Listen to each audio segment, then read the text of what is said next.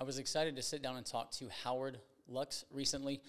Howard is an MD. He's an orthopedic surgeon, and he also is an avid researcher and writer about longevity. Now, Howard has recently published a book called Longevity Simplified, and what I love about his book, and one of the primary reasons I wanted to talk to him is, as the name implies, he has simplified the actionable steps that a person can take to optimize for longevity, and that's going to address cardiovascular fitness, musculoskeletal fitness, and the thing about Howard being a orthopedic surgeon is he's seen firsthand how your musculoskeletal health impacts your longevity, your health span, and your lifespan. And so I think that he and I first met on Twitter and saw a lot of things eye to eye based on that. And it's because I also think that your strength, your musculoskeletal health play a vital role in aging successfully, and not just aging successfully, but navigating life and living successfully and at a high level in general. I highly encourage you to check out the book, Longevity Simplified. This is the book that I would suggest you gift to someone if you want to give them a roadmap to improving their health without getting too deep in the weeds when it comes to the science. There's not a lot of overly technical talk. It's not dumbed down by any means, but it's something that I think most people will be able to read the book. They'll be able to understand all the concepts, and they'll be able to institute them quickly and easily, and it definitely can make a difference. There's no fluff, there's no filler. Outstanding book. Please enjoy my interview with Howard Lux. All right, I'm excited today to be interviewing Howard Lux. And Howard is a doctor that I stumbled upon on Twitter, not sure exactly how, but his content kind of stood out to me right away. At that point, he was working on a new book, which had not been released yet. But his content is very based in sound science as far as from what I've seen from reading the book. But what it stood out to me about it was the fact that it is something you can read, you can apply with absolute minimal barriers to entry. It focuses on the big levers that you can pull to help optimize lifestyle for the purposes of trying to age as well as possible, extending health span, and hopefully lifespan. So I'd like to start with you explaining, I mean, yes, you're a doctor, but what brought you to medicine? And then from there, what brought you into your pursuit of, health span, longevity, and then wanting to distill that and bring it, to an audience? Thanks, Jared. It's a pleasure to be with you. I think our methods are very similar, right? You preach the same on the strength building side, right? I can teach you to do this without expensive equipment and any craziness that we've all unfortunately wasted a lot of money on in our past decades. So again, I'm happy to be here with you. Why did I become a doctor? I didn't graduate college as a physician. I graduated as a chemist. Tried that, didn't like it.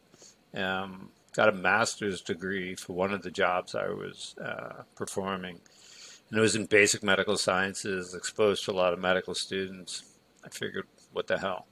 And so I transitioned and applied to medical school.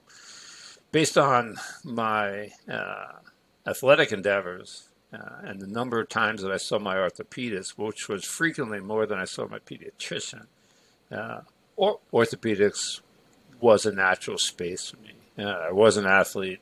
I thought I understood the athlete mindset. And at least early on, I figured, all right, something's broken, surgery, fix it. As you know, I've changed with regards to that. Longevity space, physicians are not trained in longevity. We're not trained in managing health span. We're not necessarily trained in managing the whole person. So that came about quite a number of years ago. Shortly after after we had our second child, we were outmaneuvered and outweighed. So a lot more effort had to be given at home, which didn't leave me time for my running, my cycling, and everything else. I hadn't had a chance to build my gym out in my basement yet. So I gained weight. One day I happened to have some abdominal pain. So I saw a radiologist in the hallway, and they threw me on the ultrasound table, and they ultrasounded me. They said, "Oh, you're fine. Your gallbladder's great. It's just a little fat in your liver." So they brushed it off because back then, it wasn't termed fatty liver disease or non-alcoholic fatty liver. So I started reading, and everything that I read wasn't good. It talked about metabolic health, etc. And I didn't really even know what metabolic health was at that point. And there certainly wasn't a focus on it in this space. There wasn't even a social space at that point either. So I just started to read more. That brought me to insulin resistance, and that brought me into the dementia world, the world of cardiac disease, and more. And for me, in order for me to learn something, I have to write about it. So after doing a lot of research, I started to write these articles. I put the articles up on my website. I had them closed for a while or private, and I started to open them up. And pretty soon they started to become quite popular. Many people started to reach out. You should write a book. Then the pandemic came, and I had the time to do that. But how do I use this in my everyday world? I guess around the same time that my own health started to deteriorate, you started to notice trends. A lot of the people in front of me were on the same 3 medications, right? A lot of them were suffering from the same diseases.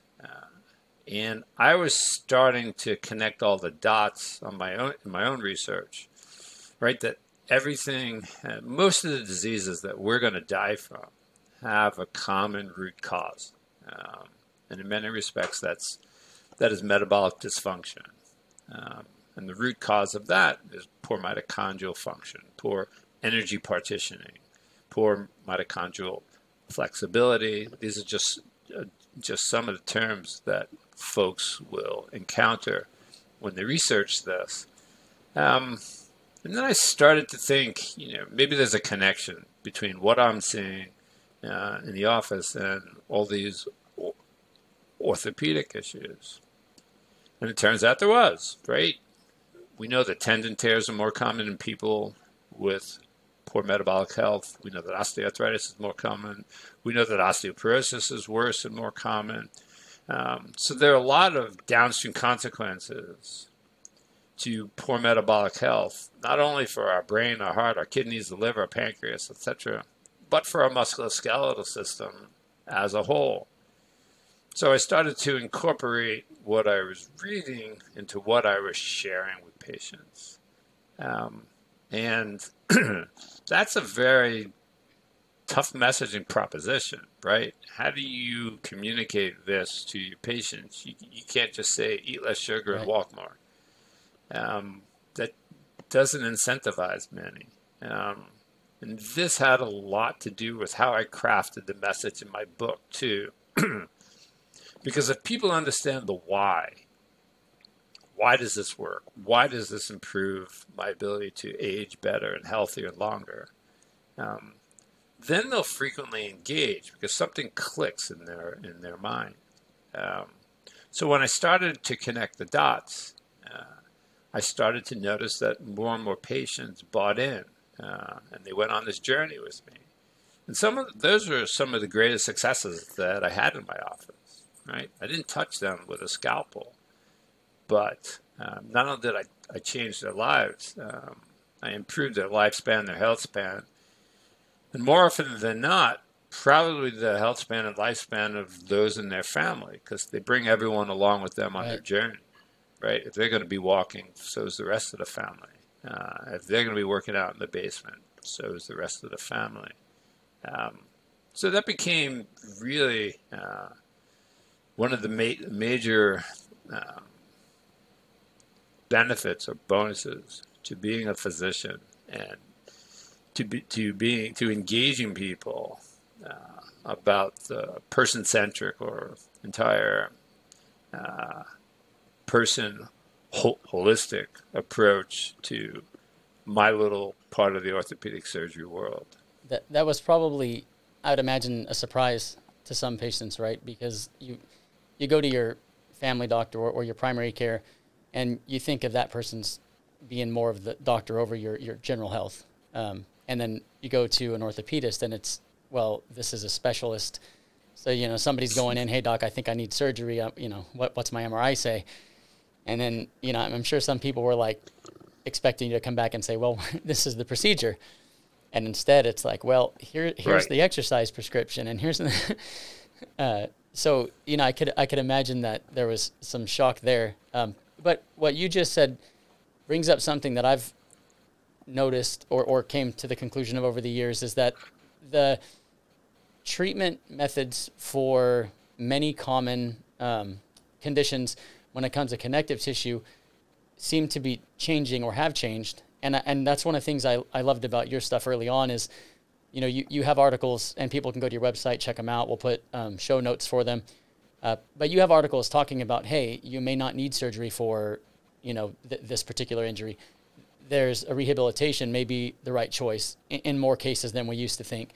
And so if you could maybe, because you're the expert in this area, you know, loading our body, loading our connective tissues is how we strengthen them.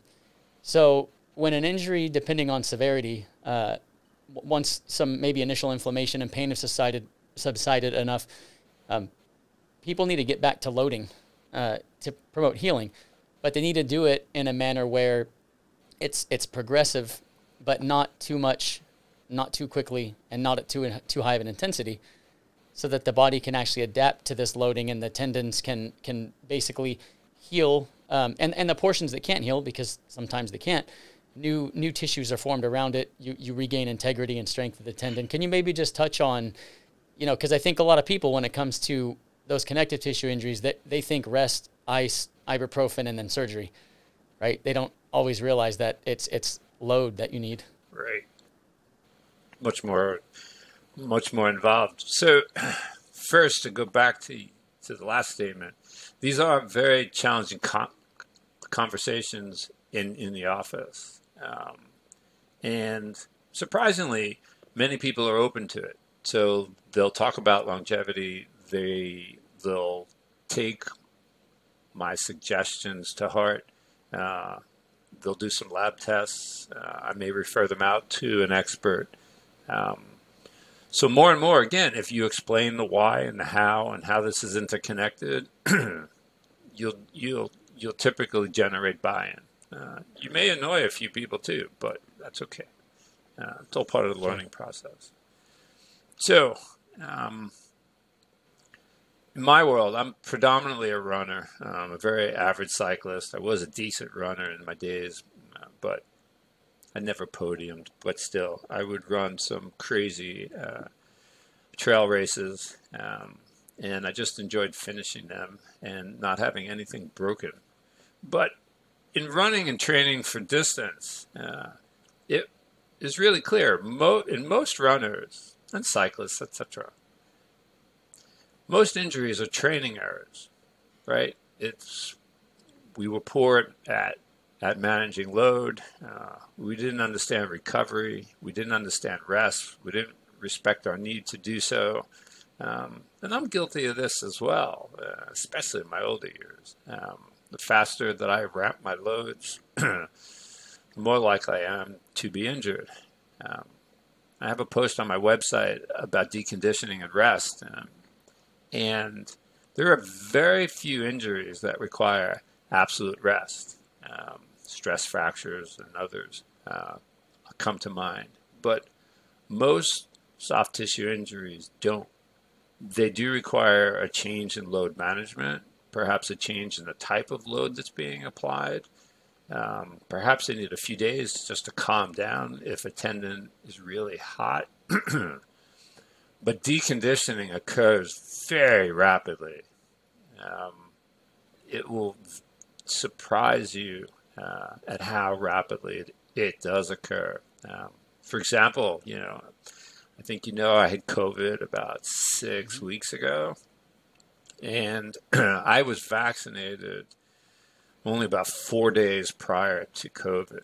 So my inflammation had started to react to the vaccine, not enough to prevent me from getting sick. Then I got sick, so I got a double hit. And even after I cleared the virus, the effects on me were brutal. Tachycardia, shortness of breath, etc. So I didn't run or cycle for 6 weeks. And I started up at the end of last week, running 1 mile, cycling for 20 minutes. And I could feel it, not only in my breathing and my heart rate, but I'm sore. And it'd be very easy for me if I tried to get back to my normal schedule from 6 weeks ago. It'd be very easy to me to injure something.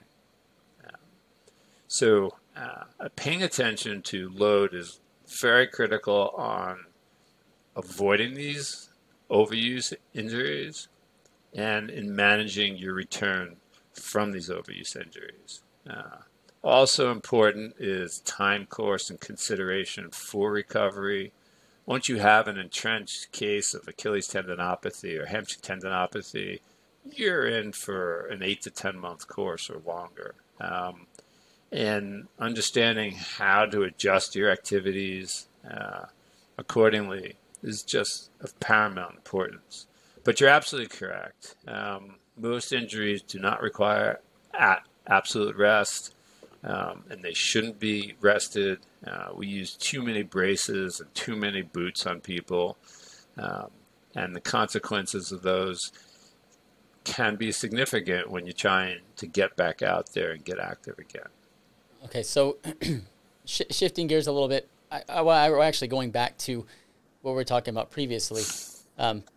So you bringing your framework to patients in the office, and then that's the same framework that ultimately ended up forming the foundation for your book.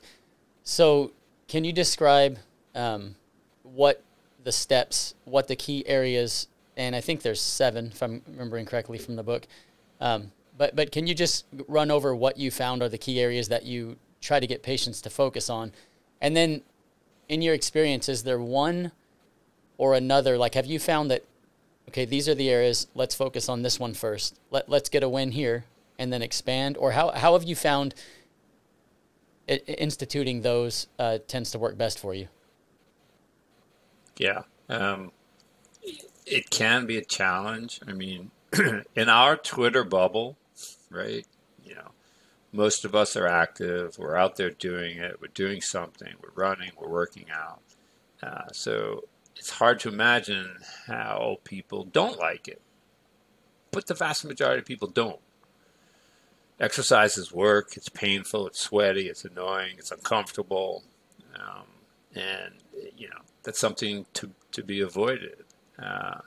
And so we have to work with people and work with what they're comfortable doing. And if we give them a goalpost that's too far afield, too far downfield, and the goals are too lofty, then when they fail, that's a miserable experience, right?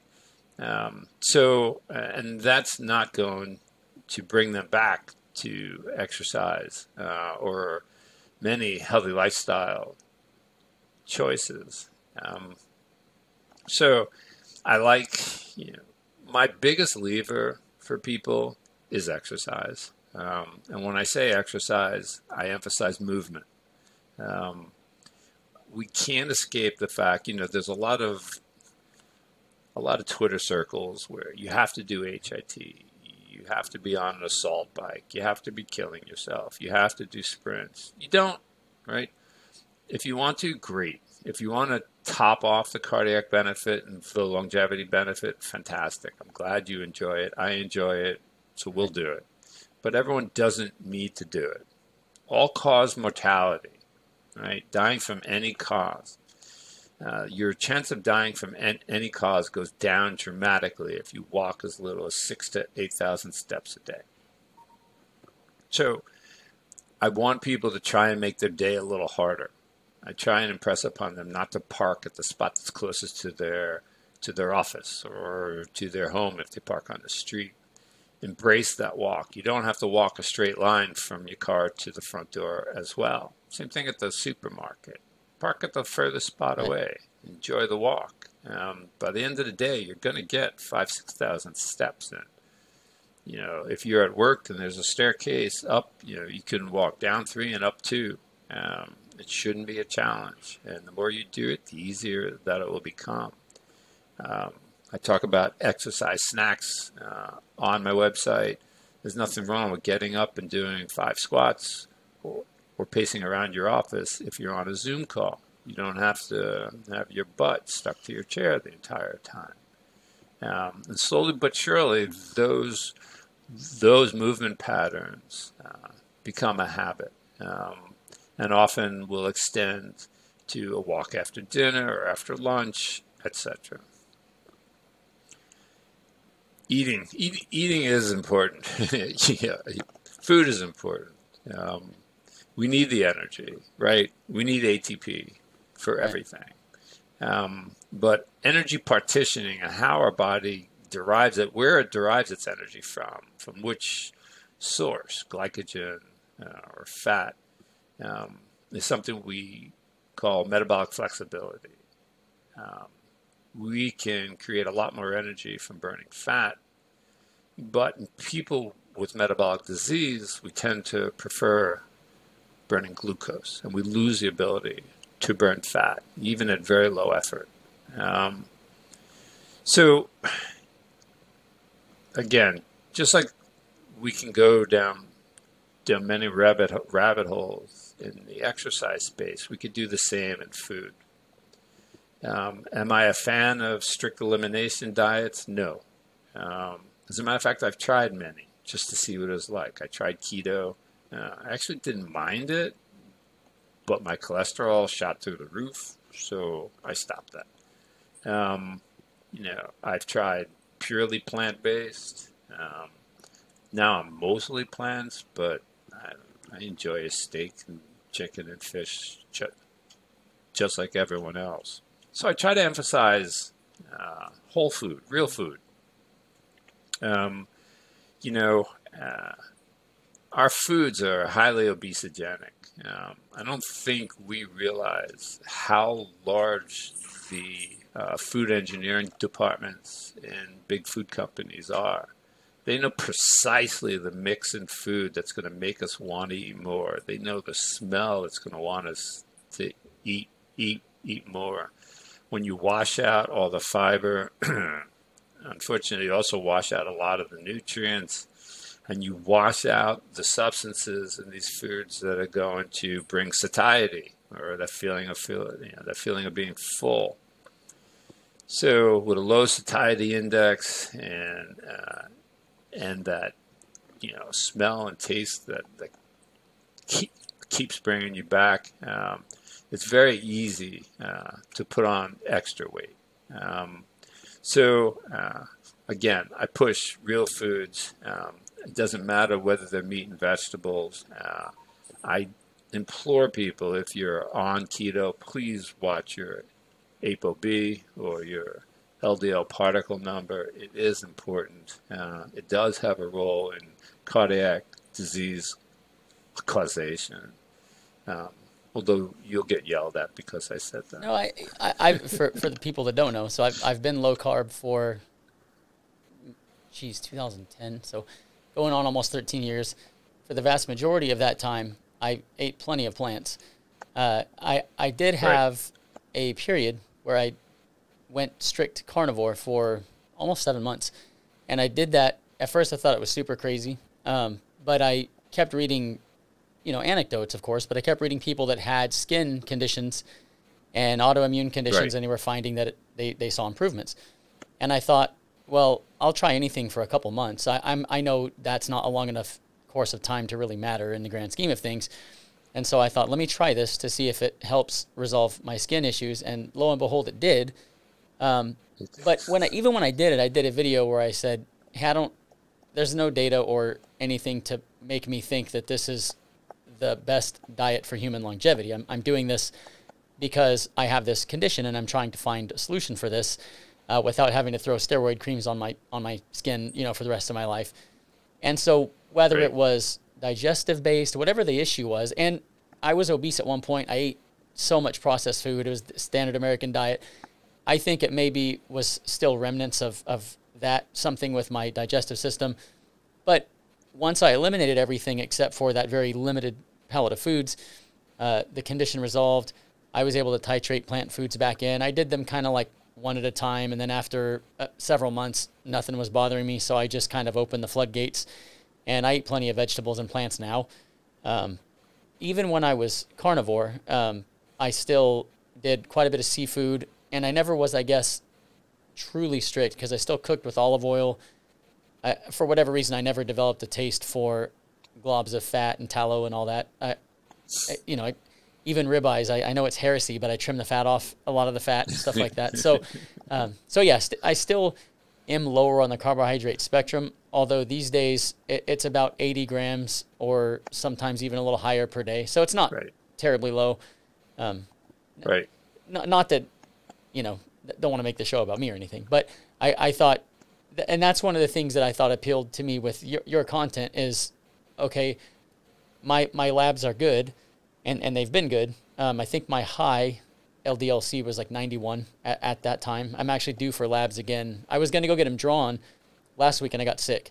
So I delayed it because obviously my CRP is going to be up. You're sick. Like your blood work's not going to be representative of your healthy state.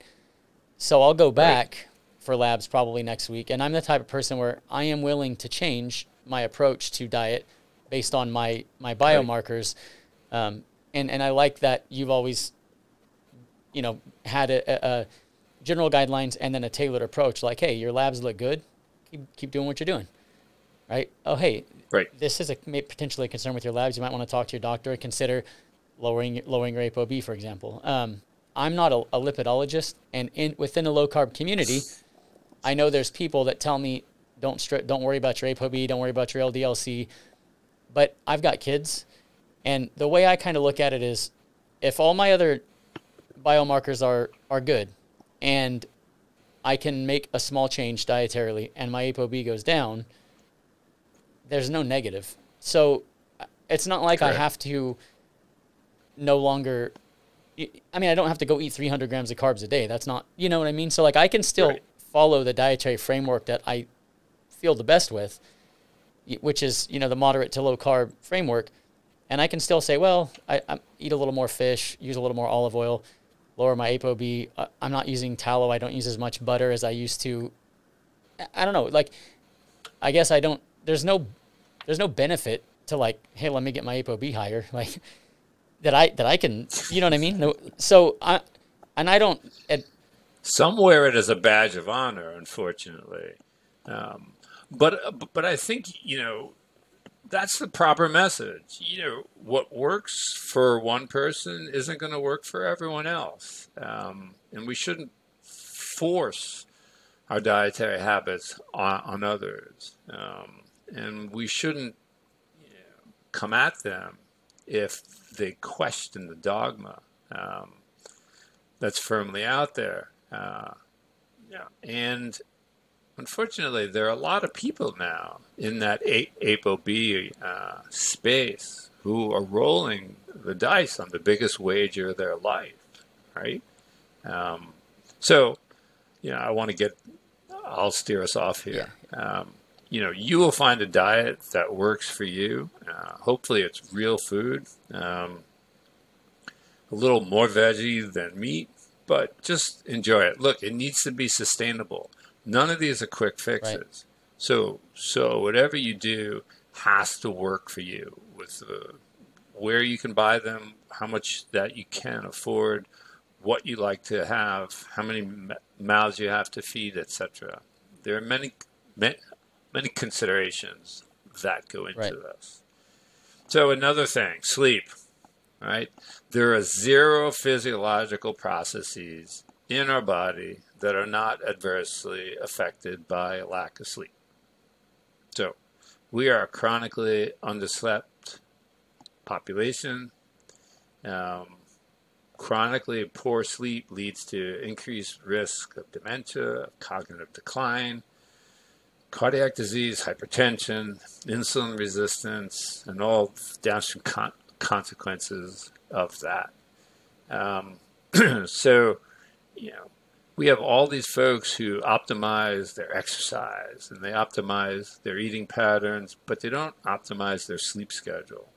There's nothing wrong with going to sleep at 9 or 10 o'clock at night. We really do need 7 hours of sleep. Some people say 8. I'm in the 7 camp, based on what I've read, not upon my own research. And you just feel better. I mean, everyone knows how crappy they feel after a poor night's sleep. Just because you may get used to that doesn't mean that you're handling it well. The internal effects are extraordinary. Your brain goes through these cycles at night, highly repetitive, highly reproducible cycles. Sleep is a very active process for our brain. So we park our short-term memories into long-term. We clear out all the garbage, right? We have garbage cells, these glial cells in our brain that can clear out the garbage in between the neurons if given enough time to do so. That system can get all messed up if it doesn't have enough cycles. We go through many hormone cycles at night, right? Where the hormones spike at night and then diminish.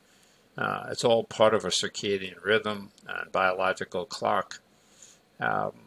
So it's very important to allow our brain to get to that place where it can readjust and recharge itself. As an aside, I think it's really important, your wake-up cycle too. You want to get your face in the sun without sunglasses for a few minutes in the morning. You have a pineal gland right behind your eyes. It starts to spat out these hormones that wakes your brain up and lets you know the day is beginning. I think a really important and underestimated benefit to achieve health span is having a sense of purpose and having friends, right? What's getting you out of bed in the morning? There has to be something to get you out of bed. There has to be someone who's thinking about, wants to get you out of bed or drives you out of bed. Well, the retirement. Poorly That's phrased. kind of like the retirement trap, right? Where people retire and they lose their sense. They've tied their identity to their profession. Absolutely. Or the friends at work or whatever. So they stop going to the workplace and their health. It happened to my mom. I mean, my mother's a perfect example. She was a hairdresser. She retired. Her health immediately started to tank. And so I think that ties into your point. People, when they retire, for a lot of people, work is what gives them a sense of purpose, and then they lose that. But also leaving the house, like you mentioned, for some physical activity to go to work, they lose that. So I think it's probably multifactorial in that retirement age where it's you're skating on thin ice if you don't have a plan to transition away from retirement into something else to make you want to get up and live, Absolutely. Well, look, we can't escape the fact that as we age, we lose abilities, but we gain others. There's some great books that are written about this, right? It's fluid intelligence that drives us when we're young. And that's the accumulated knowledge and the knowledge that we got from the books and our strength and our ability to work all day and all night as surgeons and whoever. But those abilities fail. I have a lot of friends saying, God, I'm just killed by surgery now. I'm exhausted. What should I do to train for that? Like, you can't, right? It's just going to go away.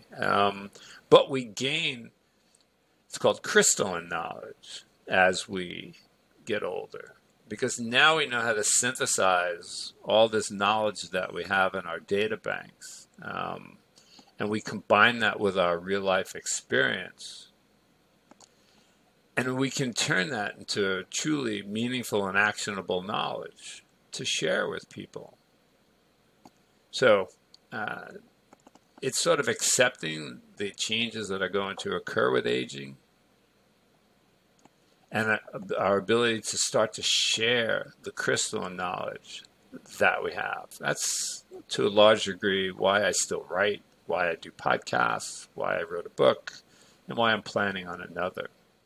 So, okay, so you talked about the two types of intelligence, and I think that to people probably makes some intuitive sense, because it seems like as we get later in years to, the grandparent age. So my oldest is 16, so I'm not quite there yet, but it seems like they seem to make better teachers, and they seem to be better at passing on knowledge and helping to guide future generations, maybe a little more patient.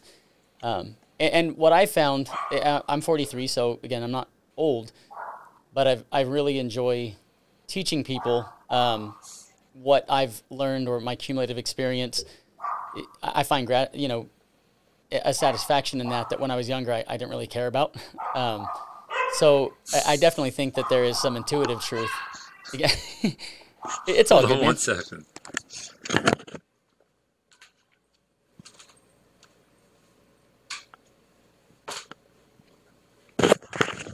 No, I've got two myself. So, but yeah, I think to your point, understanding that change happens can help you not have a midlife crisis when you start having the skills that maybe helped you earlier in your career, whatever that happens to be, when they're not as sharp as they were. Okay, correct. Now how do I make the most of how I'm transitioning to maintain my sense of purpose? So if you were known as the big time surgeon, and you're doing back-to-back surgeries or these marathon surgeries, whatever the case is, and those things are starting to wipe you out and you can't maintain them without it taking a toll on you. I think at a certain point, if you know that is an inevitable part of transitioning into this later stage in life, then you can do that successfully and still find immense gratification. I'm sure there's, like in your case, writing a book. So I'm sure there's surgeons that, hey, I love to teach now.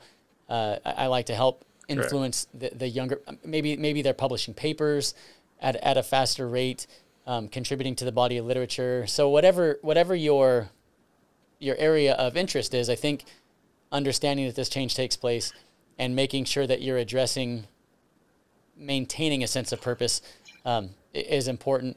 And then the one that I think is also key, and it really interests me because in the social media age, we have friends in a different way than we traditionally had friends. So I have people that I've met through social media that I'm like, man, I really like this person. We see eye to eye on a lot of things. We have really good conversations, but I've never seen them in person. So I wonder how much when you look at populations that have exceptional longevity, when you look around the world, they're having friends gets them out of the house. They're social. They go visit these people. They walk. So I wonder how much of it is the physical activity at later age that happens as a part of these friendships, and how much is attributed to the friendships themselves helping add to your sense of purpose. Well, I've got to wake up to converse with so-and-so. I've got people to live for, So to me, I don't know how to separate those two things. And it's like, I really enjoy, awesome, I've got people that I want to interact with online. I learned from this person. So I feel like, though, to me, intuitively, those relationships have to matter. Like I know people often say, well, it's not real life, it's Twitter, but it is real life because real life is changing with the advance of technology. So have you thought about that at all? Like, how you balance your in-person relationships versus those that you've maybe, made online? Yeah. So a lot of my online relationships have turned into very important real life relationships. And that was always fascinating. You know, I've been on Twitter since 2008 or 9, I think. Two of the businesses that, one that I founded, I met two guys through Twitter. We met in San Diego, and, you know, we went from there. So my online friendships have been very important, but it's my real life relationships that I derive most satisfaction from. You know, whether it's just, you know, a quick drink, a coffee, a quick snack, you know, a run. You know, I used to run alone and only ran alone. Now I'm sort of half and half, and I really enjoy running with some people. Others not so much, but it's okay.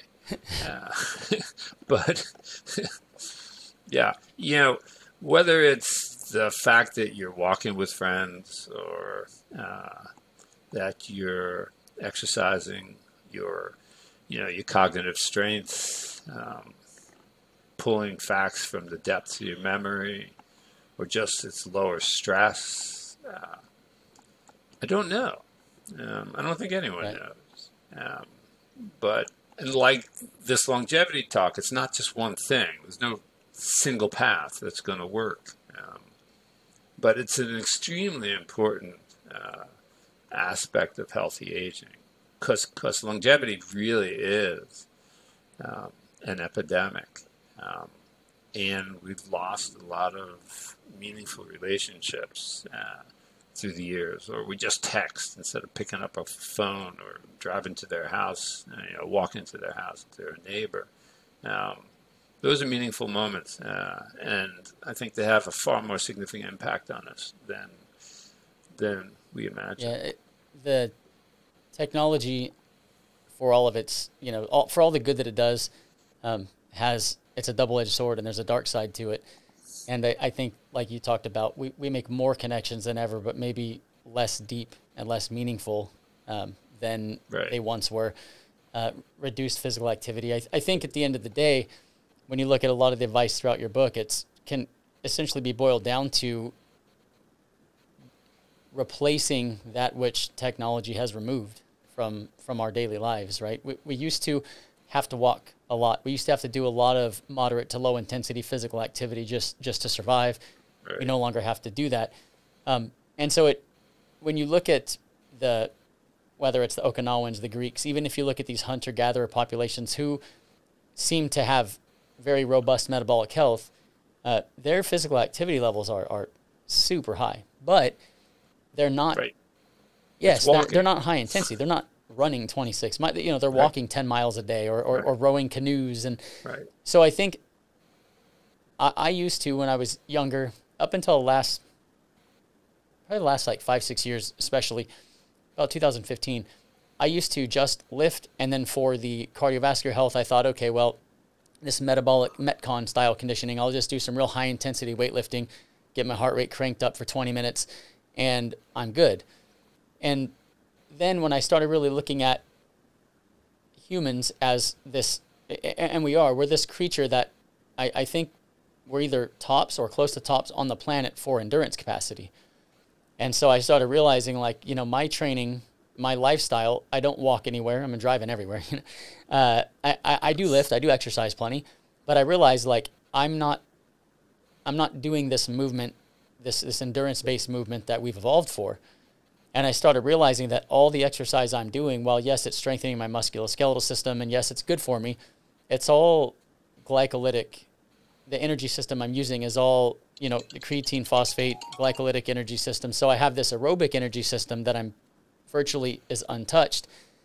But as I started digging into this, I realized it's worse than that, because it's not just that it's not developed, it's that I'm overdeveloping the other energy systems in relation to this one. So, and I definitely wanted to talk to you about this topic. It's one of the main reasons I wanted to talk to you, because I think most people, the average person especially, number one, get up, get active, get moving. That's the most important thing, whatever the heck it looks like. If you're at a CrossFit box, if you're whatever you're doing, great, keep doing it. You know, But I think that most people don't view walking as exercise. They don't view, I never did until recently, and for most people, and, we can talk about, they've maybe heard of heart rate zones, they see it on their Apple Watch. There's a reason to spend time in different heart rate zones. And so I think once you're like, cool, I've got to get up, I've got to get active, great, you're active. Now, once you're no longer sedentary, up moving around, like, what's the benefit of zone 1, zone 2? And because I think a lot of people, they start exercising, they fly right past those two zones, and everything's 3, 4, 5, 3, 4, 5. And so it's not a complicated concept. And the biology, if you really want to dig into it, which you don't have to, can be complicated. But the premise behind it is pretty straightforward. It's pretty simple. So if you could maybe just briefly talk about what those zones represent energy system-wise and why it's important to train the different zones, especially, 1 and 2. And you mentioned mitochondrial health being kind of, foundational for healthy aging. And so if you could kind of just tie that together, I know it can be a complicated, but I know that the zone 2, you see it all over Twitter, zone 2, zone 2. So I think with the way you distilled your book. Right. It got overplayed, right? And it just became a catchphrase. And it's very poorly understood. I get pulled into a lot of conversations on Twitter about low heart rate training. And it really is very, very poorly understood. So, yeah.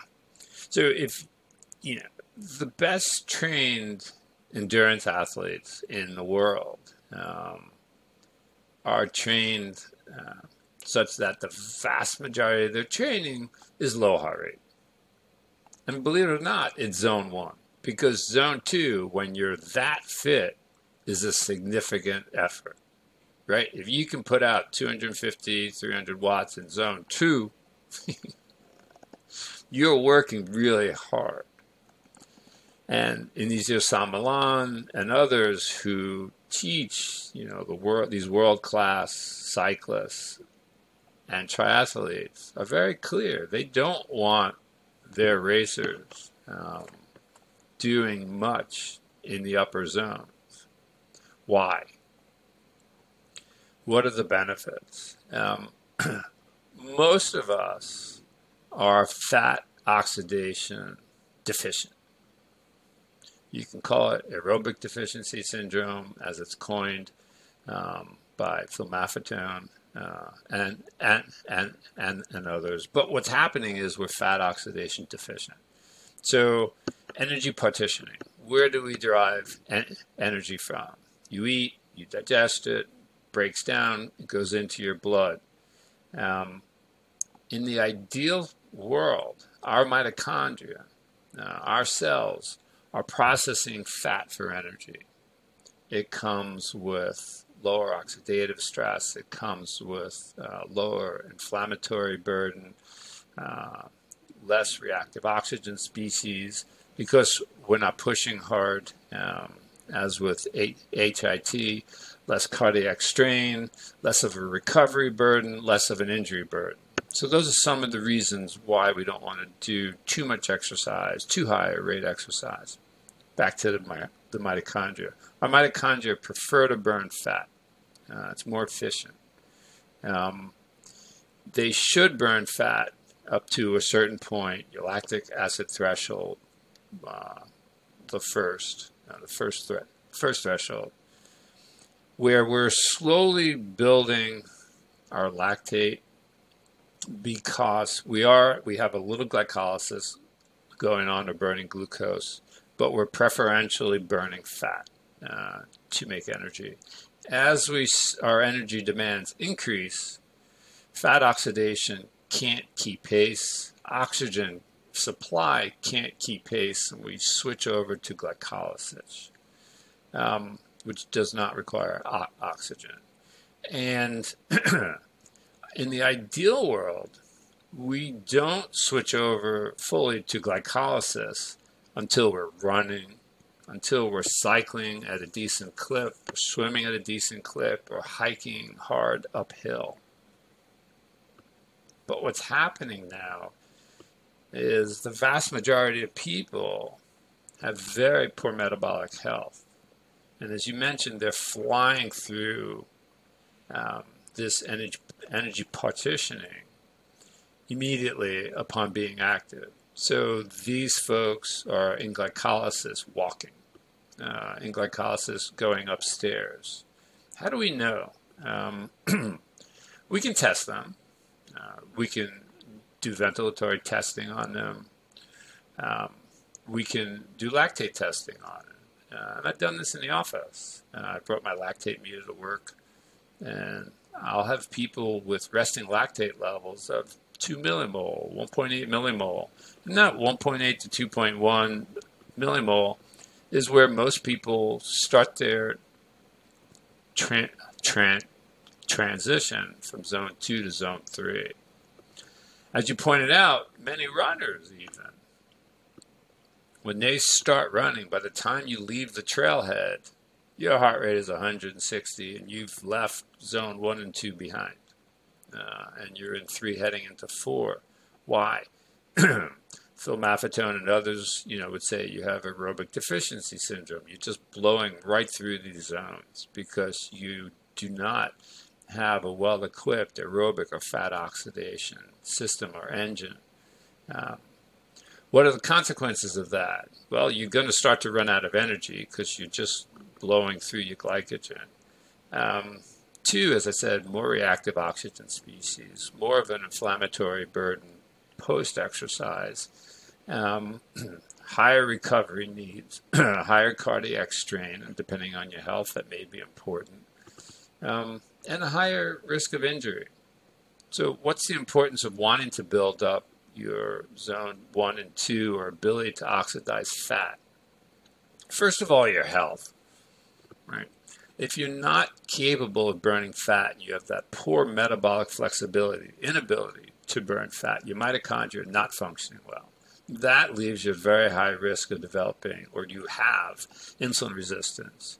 And you probably have hypertension. You have an increased risk of dementia. There's a reason why we call dementia type 3 diabetes, because it is an energy partitioning problem.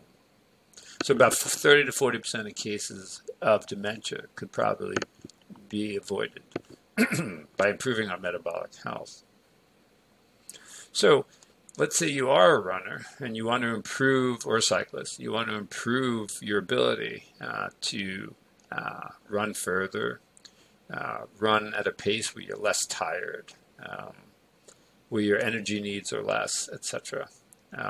By stressing zone 1 and 2 running, which may not be running initially, maybe walk runs and just walks, you will build resilience, you will build capacity, you'll build endurance in your running, and you'll build your endurance as a runner and be able to run longer. And that would be reflected if you tested as lower lactate at the same pace. So before I started all of this many years ago, I would run at a certain pace. On my average run, 158, 160. I was up around my second lactate acid threshold. And I was a little out of breath. And when I got back to the car, I felt tired if I ran long. So I spent years doing low heart rate training. At first, I was 12-minute miles, 11.5-minute miles. It was awful. But I got that down, and it keeps going down. And some of them are more gifted. Luckily, some have gotten it a lot lower than I have. But I can come off a trail now running 9.5-minute miles. I could run 12 miles, so there's no zone creep where I'm creeping up from zone 2 to 3. There's no heart rate creep or drift where my heart rate is slowly increasing. That's where I'm at. I get into my car, and I feel great. And I get home and I get out of my car and I feel great. So, the burden on my recovery is markedly diminished, and the health benefits are indisputable. And again, if you want to build your running performance, fantastic. do some sprints at the end of a long run, do some hill repeats, do a threshold run once a week, but do it intelligently, and don't dismiss the importance of building your ability to oxidize fat. Yeah, I think the important thing there you touched on, even in some runners, it's going to be a brisk walk is going to be zone 1, zone 2. So that means that if someone's listening to this and for most people, you say, okay, well, there's health benefits there's mitochondrial health benefits to me doing this type of training. How do I know if I'm, zone 2? For most people, if you just go on a brisk walk, not a light stroll, but a brisk walk, you're there. I mean, that's pretty much it. You do that for 30 minutes, and that's giving you time. That's going to help at least for a while. That's going to help condition that energy system. And so I think for most people, it doesn't have to be, it's almost like there's this voodoo to zone 2. And it's like, no, just go on a brisk walk for most people. Even if you're a fairly fit person, so maybe you're at the lower end of zone 2, or maybe you're even zone 1 and maybe just a little bit of zone 2. From what I'm seeing, zone 1, zone 2, the crossover, it's all good. Anytime you spend in that type of light physical activity is hugely beneficial. So, because I was fairly confused. I mean, without lactate testing, and most people are not going to buy meters and prick their skin and test their blood and all that. And when I first started, okay, I'm going to try to do some more, zone 2 to build this aerobic base coming from a history of neglecting it. I would set out on a jog, and I mean, I used to run, and I'd go on a jog, and I'd see people jogging super slow, and I was like, "There's a loser over here." I'm like, that looks boring. What are you doing? I'm like, how can you do that? It's so boring, And so, but once I understood, I was like, oh, guy's smarter than me, So, I would, to your point, I would have to run so slow, right? And I still do. I mean, like you mentioned, 12 and a half, 13-minute miles, it's like a trot. But I've done it where I've gone for 45 minutes or an hour, and you're right, you're not tired afterwards. You stop running, and you're like, oh, let me make dinner. You're fine. Good. Like you exercised, you did, and you feel good, but you're not fatigued. So it's the difference in reduced recovery times for that type of training are readily apparent. But I think the barrier to it needs to be demystified. For most people, if you just leave the house, take your dogs, go on a brisk walk, very light jog, if that, and if you have some kind of monitor where you can check your heart rate, for the individual, it will vary, but heart rate of 110, even your zone 1-ish, 120, zone 2, depending on your conditioning level, it doesn't need to get very high, and so the activity doesn't need to be very intense. And like you mentioned, for a lot of people, and this was my case, running was too much.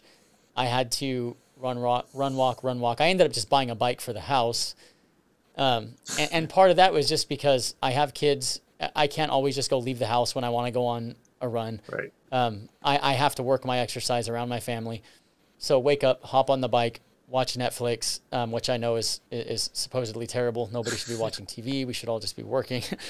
But I will. I'm like, a new Lord of the Rings series or whatever. And, 45 minutes goes by pretty quick. My kids are asleep. Very, very right. fast. And so for me, the bike has helped. But that's kind of where I'm at. If I go on a run now, I still get some heart rate creep after about 25 minutes. So I'm working to try to eliminate that. And for people who don't know, that just means you take off and you're let's say it's a 129-ish heart rate, and you go, okay, I'm good. And so you're running at like 12-minute miles or whatever. And then you go 3 miles in, all of a sudden you see your heart rate go up 10 beats per minute over a 2 to 3 minute period. And so that's the point where now, even at the same effort, you're out of that zone, and your heart rate's creeped up. So what I've been doing is, as soon as I see my heart rate start to creep up, I just pack it in, and that's the end of that session. So or you yeah, walk. exactly. If I have time, I don't have. No, yeah, I get it. It's happening at around 30 minutes, so I'm pretty much like, okay, if I'm on a run, that's about the end of it. I head back home. On the bike, it's easy because I can just notch it down a little bit, and keep my heart rate where I want it. But yeah, I think that was it's much easier to make the transition to low heart rate exercise on a bike than it is Yeah, running. yeah, it could. It'll be much, much less frustrating. Yeah, it really is. That's why I ultimately went with the bike, because I was like, geez, man, I literally have to like trot. It's like a shuffle, and it like the shuffle is so unnatural. Your shins, your legs, it's not a good movement pattern. And so I was like, Right. okay, this. But I did that. As I said, when I'm running at the same pace now, well, pre-COVID, pre 6 weeks ago COVID, I'm running at the same pace now that my heart rate was 155, 158. It's now 122 to 126 Right, at the same speed.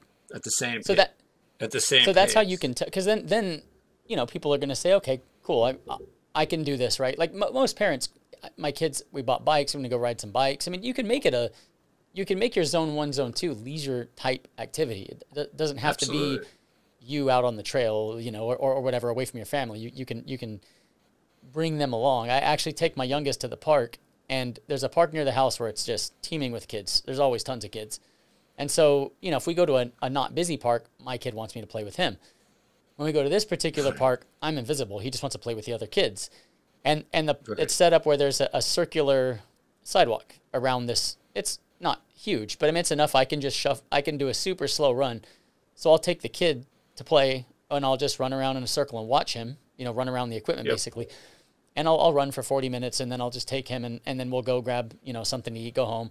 But I'm turning fun time at the park into some time that I can get a little, that low intensity physical activity. Absolutely. And so I just want to make sure people understand that you don't have to be a runner, quote unquote. You don't have to be a cyclist as a regular person, especially if you have poor mitochondrial health. You can totally do this type of activity, work it into your daily life. Be that, like I do, a bike, watching TV. My kid will be watching. The other day we watched Avengers, and I'm on the bike, and he's next to me. He doesn't care that I'm on the bike. Like, it doesn't matter. I mean, he's old enough. He's not on my lap while we're watching TV anyways. So Right. it's totally fine. So one of the things that I wanted to make sure I talked to you about, and I liked your book because it's definitely the book that you can buy and you can gift to people who you want to improve their health, who are not interested in the health and longevity space. There's no buzzwords. It's written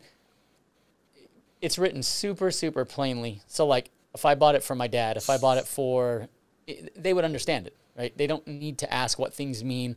The terms that you use are clearly explained and defined. But one of the things is there's not a section on like, longevity, exogenous molecules and supplements and that kind of stuff.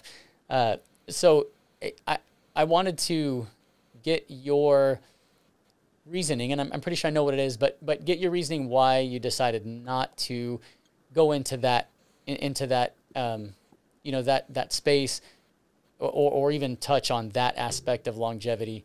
And like I said, I think I know why, but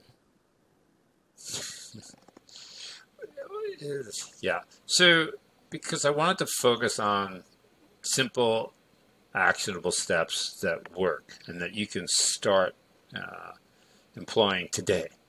Um, Longevity science with regards to molecules is pretty unsettled, right? For every person who says you should eat low protein, you'll find two that says you shouldn't. You should eat high protein. Then you'll find people who said you should eat resveratrol. Well, it turns out that data wasn't accurate, and it's not going to help you. Certain online folks started taking metformin. They stopped taking it, but somehow that didn't get to the audience. So I run into a lot of people who are still taking metformin because so-and-so is taking it. Yet that study, that's currently being funded and done, isn't out yet. A lot of people are talking about rapamycin, and some people have bought in. They're all in on this. Again, the research isn't out there yet. We don't know the dose. We don't know the frequency. We don't know the long-term downside effects of it. So we're not going to find longevity as of right now in a pill bottle or on a shelf. It's just not plainly available. And we don't know a lot of the consequences of some of the very powerful agents that some people are taking. So I didn't want to touch on that subject because there's just too little that's known. And too many people will too often reach for the pill instead of go out on a walk. So I wanted to keep the message pretty simple. Well, the thing that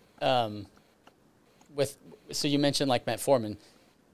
The thing that was interesting to me about that there's a study that came out that showed that metformin use could impair adaptations to exercise. So maybe it's making your exercise less beneficial. So the thing that I found interesting, and I'll, there's a well-known longevity expert, published, well-credentialed and all that. And this individual, even though you would think like they know what to do, they have a hard time applying.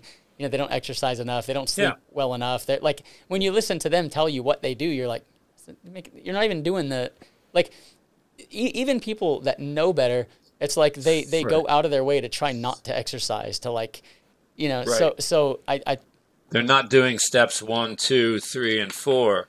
So, they're not ready for the rapamycin. Right. Go ahead. No, go ahead. The thing that kind of stood out to me is almost all of these molecules that are supposed to, enhance human longevity, they share common pathways mechanistically with exercise, with caloric restriction, with these other things. So it also stands to reason that the better your metabolic health and the more you employ the proven things, so the better you sleep, you exercise, you eat, the healthier you are, the less advantageous it seems that these types of things are going to be. So the people that are the most interested in optimizing for longevity are probably the very people that will get the smallest potential benefit from any of those things, assuming those things, assuming there's one that says, oh, this really works. Metformin, for example, I looked into it and I was like, well, like, why would I take this? My body already does all this efficiently, Right. So yeah. No, you're right. There are 3 huge levers. Again, I think that the biggest one is exercise. The second is nutrition. And when I say exercise, I mean movement and strength training or muscle mass maintenance. The second is nutrition and food. And the third is sleep. And unless you're pulling all those 3 triggers as hard as you can and working them, the additional benefit of rapamycin or metformin is going to be very low. And if you're not doing the first 3, it might be even lower. We just don't know. Yeah. So one other question that I wanted to pose to you, because I think it's beneficial in light of you just got over recently having a COVID case. I also had it a few years ago, and then I just had my daughter. I had to pick her up early from school. She was sick. I got sick. My son got sick. Everybody was throwing up. It was like a 5-6 day thing. It was pretty bad. It felt like crap. But one of the things that I've changed my stance on, when I was younger, if I got sick, I was trying to get back to exercise as quick as I could. And now having a little larger knowledge base, but also having better equipment to kind of monitor my health with. And you don't have to have anything fancy, but I do have an Apple Watch. I sleep with it, and it gives you your sleeping heart rate. And so what I observed is I was sick. I started to feel better, but my sleeping and resting heart rates are like 5 to 7 beats per minute higher a week, out of being sick, out of already feeling better. And so seeing that, I go, okay, well, I'm going to start out with lighter exercise. I'm zone 1, zone 2. Even my resistance training, I'm taking longer rest periods, and I'm giving myself basically a lower intensity session with my strength training this week. And so today's the first day my heart rate's starting to dip back down. You having had COVID and being an athlete, having been sick in the past, like what is your advice to people, and how do you approach, number one, training when dealing with sickness? But then once you're on the other side of the sickness and you think, I feel good, how do you titrate how do you suggest people titrate their training back in? Yeah. So it's, excuse me. It's all good.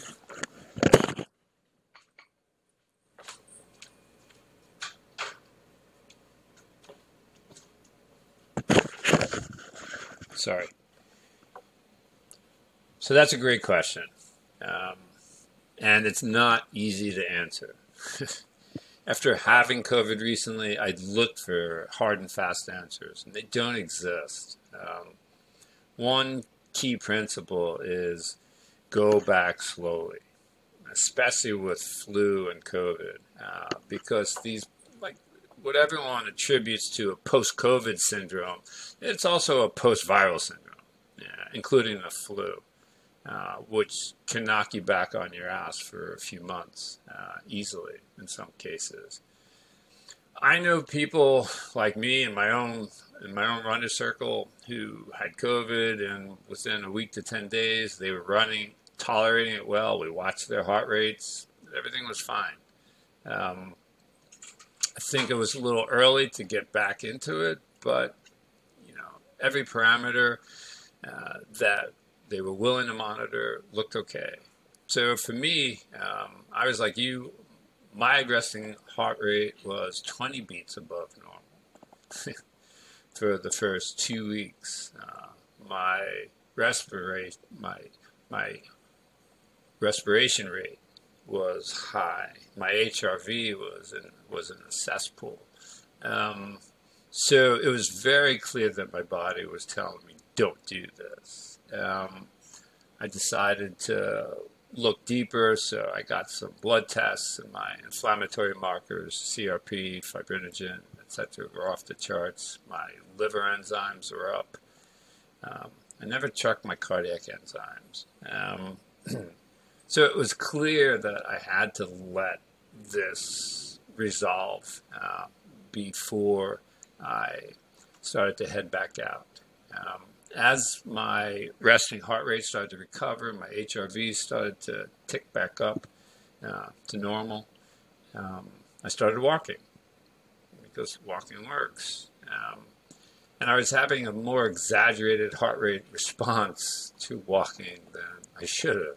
I shouldn't have had much of a response at all.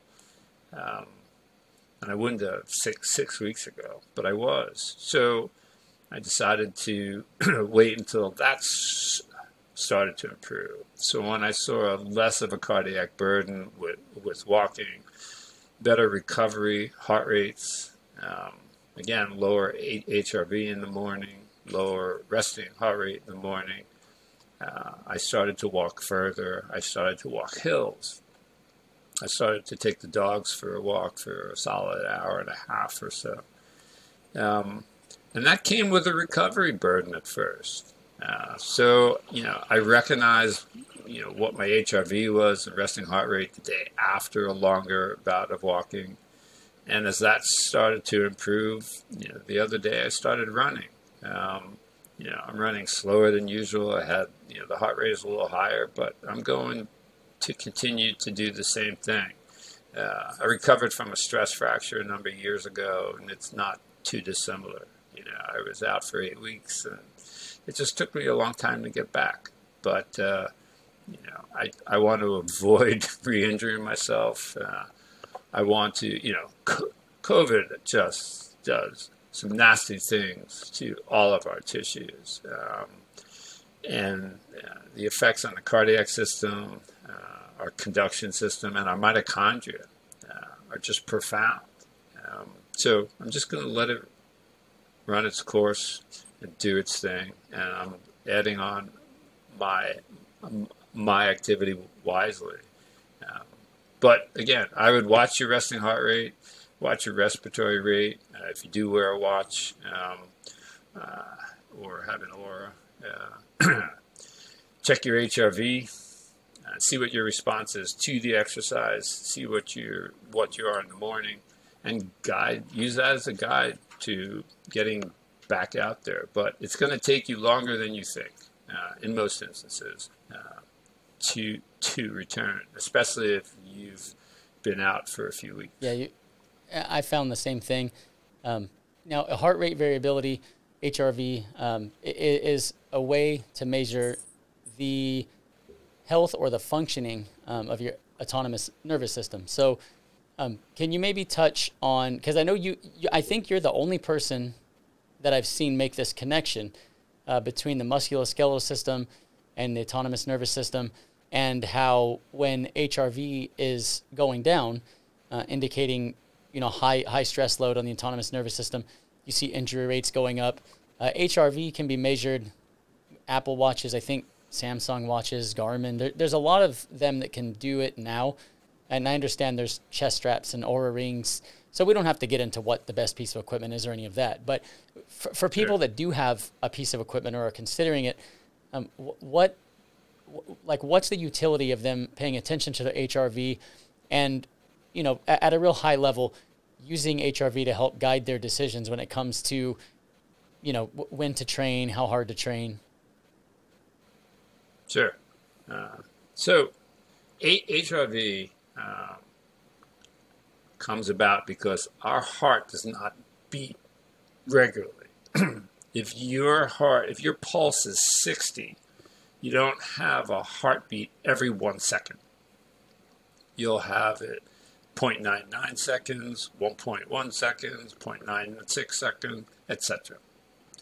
And the differences or variability between those beats will determine your heart rate variability. More complex, but suffice it to say. Your sympathetic and parasympathetic nervous systems both comprise the autonomic nervous system. And your sympathetic nervous system, or the flight and fright response, drives your HRV down and makes your heart rate more regular. The parasympathetic nervous system is your chill nervous system. It's getting you to be able to relax, to concentrate, etc. That will increase your HRV for the most part. So once you have a baseline established and you know what your HRV is, you can then observe trends that are going to occur, like illness or overtraining, too little training, too much training. These are all going to impact upon your HRV. You can imagine if you're training more, maybe a little too much, your sympathetic nervous system, the flight and fright response, is going to be overactive. So your HRV is going to drop. And if you're well rested and you've recovered, exercise will boost your HRV. So if you were inactive, you had an HRV of 25, and now you're starting to become active, you're walking more, you're moving more, you may notice that it's 35, 36. You may notice after exercise it goes down to 24 the next day. Okay, it's telling you, not necessary to stop, but chill out. Not a hard day. So HRV is useful for me on a long-term signal and a short-term signal. It anticipated that I was going to get sick the day before I got sick, and sometimes more than a day. And when I felt better, clearly the data was showing me that I wasn't. As a runner, my HRV has foretold almost all of my injuries because I tend to ramp up, towards the end of the winter. I have a bunch of races that I like to run in the spring. But in general, I put the load on a bit too fast. So if I look back almost, the second week of May every year, I have to drop off in terms of my running. And my HRV warned me that, because you'll start to see it level off or drop, and you'll have some lower days in a row. And it's just telling you, you're training too much. So you have to, if you monitor your loads and you monitor your HRV, you'll see the correlations there, and you'll find it a very useful signal. I love the HRV for Training app, right, by Marco Altini. It's a single app. You don't need to buy Whoop subscription or $400 Oura Ring. $12 app. It measures your HRV using your phone camera. It's been validated many times. It's very accurate. And the data behind it is very useful, without a doubt.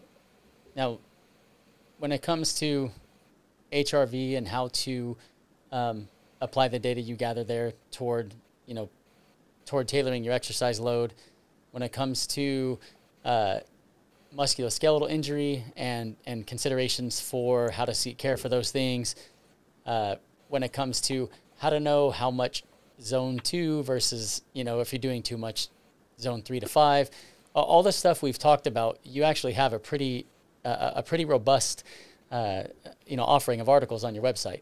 So I want to make sure that I plug that, because I've actually sent to my own clients. I've had more than one client where they are from an old injury that maybe wasn't resolving, and they're considering going under the knife. And I'm like, oh, make sure you read this and this, not telling them don't listen to your doctor, just telling them, hey, here's an ortho that can give you some, kind of an alternative opinion, or something for you to discuss, with your doctor. So I definitely wanted to make sure before we conclude that if people want additional information about any of the stuff that we've kind of gone over here, number one, your book is great. And I can't stress enough with the book, it's the perfect book to gift to people that you want to get healthier and you want it to be accessible, to them. It's not David Sinclair's book. It's not this technical, if you're wanting to geek out on the science, that's not this book.